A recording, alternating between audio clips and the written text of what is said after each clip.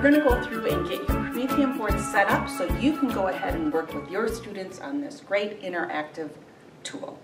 The first thing you'll see when you find your Promethean board is it'll be set up with some default profiles.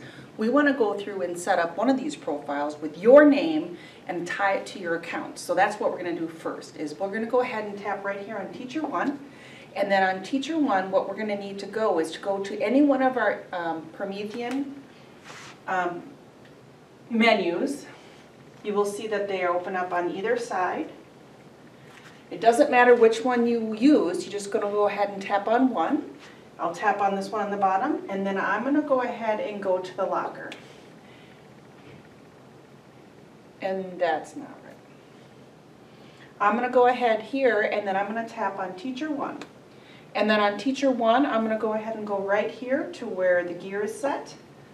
And that's going to pop up, and what I can do right now is I can go ahead and change you, Teacher 1, to your name. So I can take this keyboard, I can move this anywhere on the screen to make my life a little bit easier.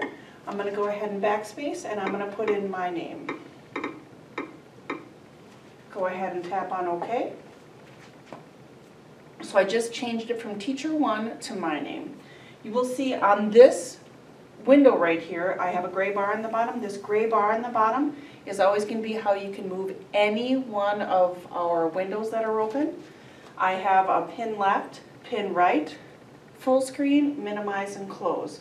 So here's an example of what pin left looks like. It takes whatever program or app you have open and takes half the screen on the left side. That would be the same thing for the right. Again, making it full screen would take whatever app or program you have open and make it fit the whole screen. And then there's minimize. Minimize is often one of the things that students and teachers will struggle with because they don't know where it went. On a Windows computer, you can look on your taskbar on the bottom. That's not the case on a Promethean board.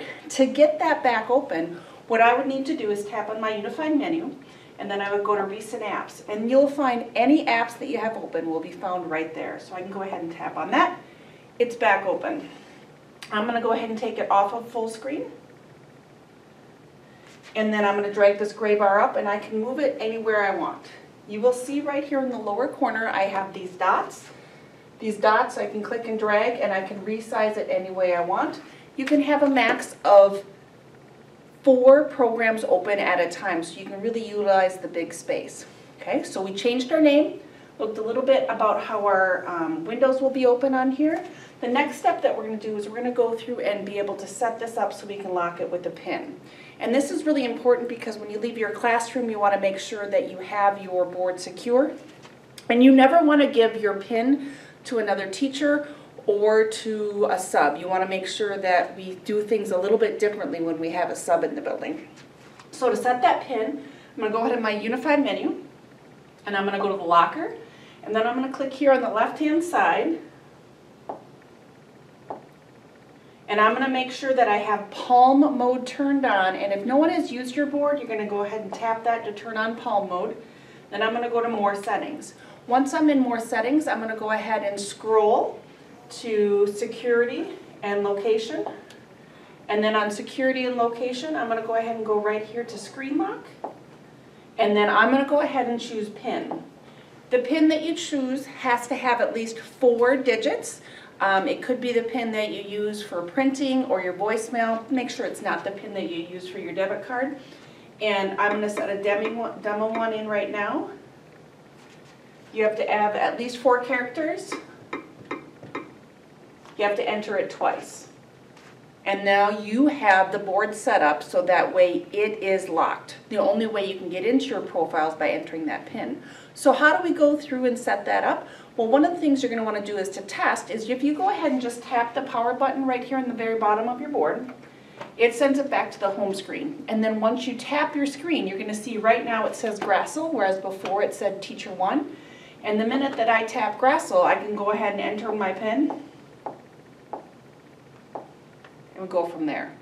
Now, here's an interesting fact. When you have students in front of you, you don't want to go through and actually type the pin up so like you can see, because the kids are going to be able to see that. All of you will be receiving a wireless keyboard. And the wireless keyboard is going to be how you want to make sure that you enter in that PIN so students can't see what your PIN is. So I would just go ahead and enter it in that way, and again, students can't see what's there. Again, go through, set up your username and your PIN.